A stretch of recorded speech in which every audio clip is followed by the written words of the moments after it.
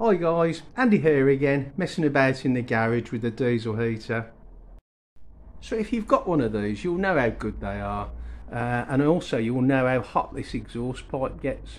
So I've just been trying to do a few experiments making use of this heat. So just a quick one today. I've zigzagged it through some 22mm copper pipe before it goes out the garage wall and comes out the other side there.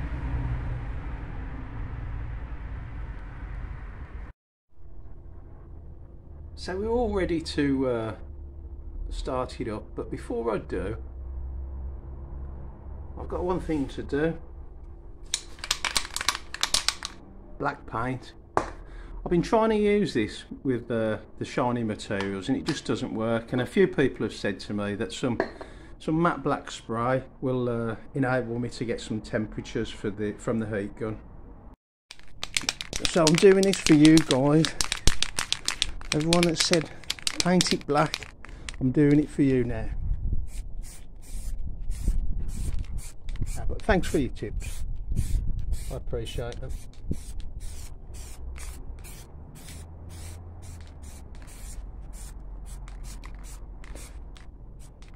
We've had a couple of coats. And if you haven't saw my other videos, please go and check them out, guys.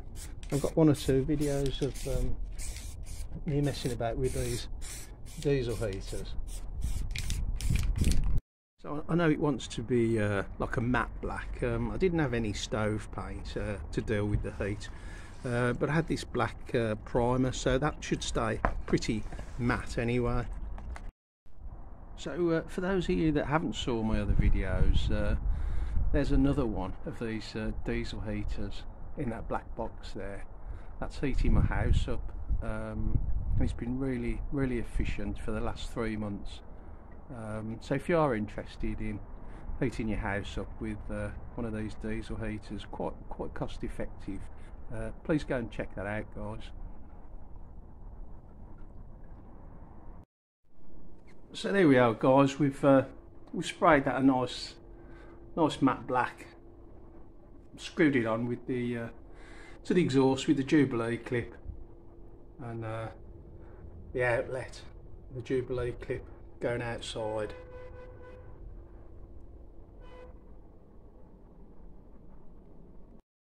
So I'll get the heater started up and we'll see how it goes.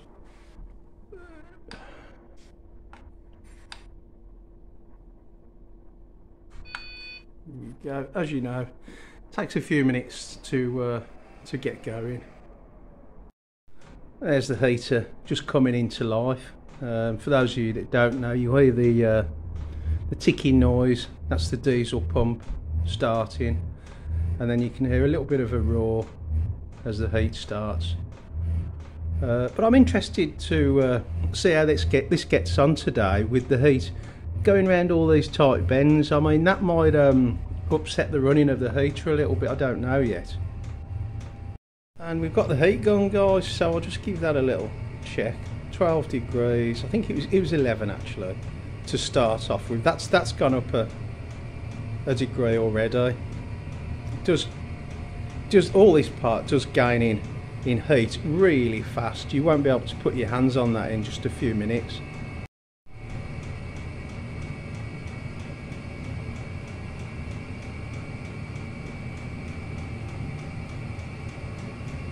So it's quite a long piece of copper pipe, that, longer than you think. It was a 3 metre length, and that's all that's left out of the 3 metre length. So that has really took a bit of pipe there. As I always say, guys, thanks for your comments. I really do appreciate them. I mean, look at that paint's doing its job there, that matte black paint. I've done this experiment before with copper pipe. Yeah, that's 20 now, and if you just pointed that at the copper pipe, you're not getting any reading at all. So thanks for your comments, and please always give me some more. We're outside at the end of the exhaust pipe, and look at the condensation of that.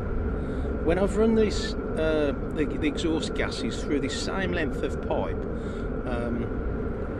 but without the bends in it, as I've made on that radiator, I I didn't get that much condensation, so the bends have probably caused the extra there.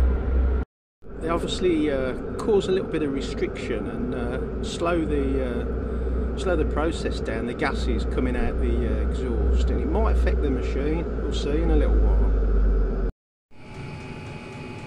Yeah, look at the heat there, guys. 27, 18, 13.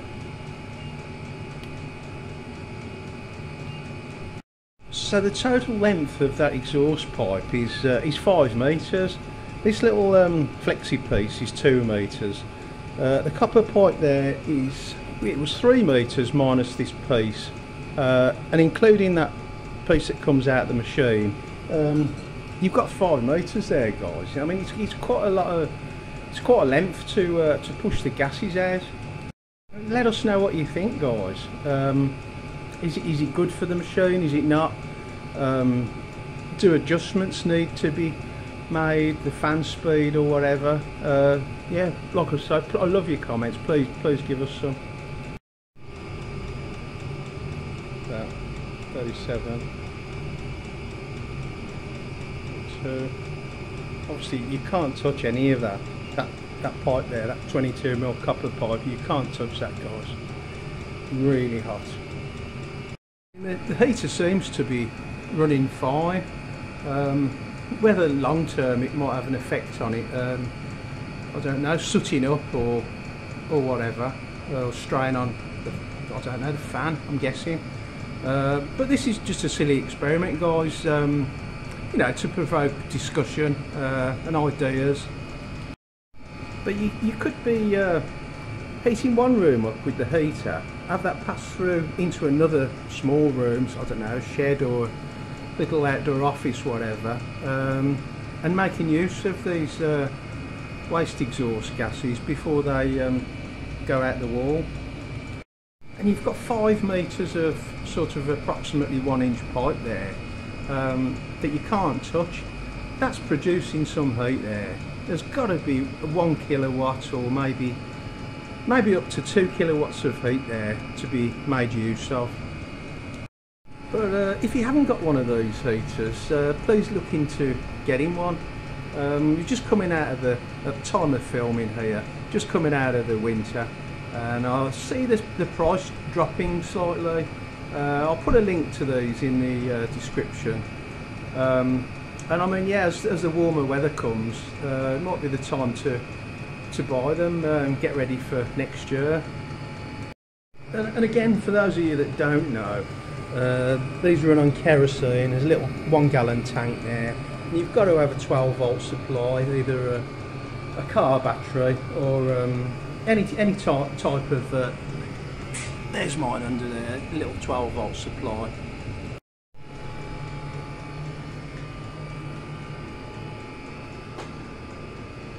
It does mean you can use these anywhere. They're so portable. The main use I think people are using for now is camping. You use them on boats. You could have one in your shed, in your allotment, your shed there, in your greenhouse, whatever. They're so versatile. So the condensation didn't stop. That's been consistently like that. So thanks very much for watching, guys. Stay nice and warm, and please give me a little like and subscribe to help me on my way with my YouTube journey. Bye, guys.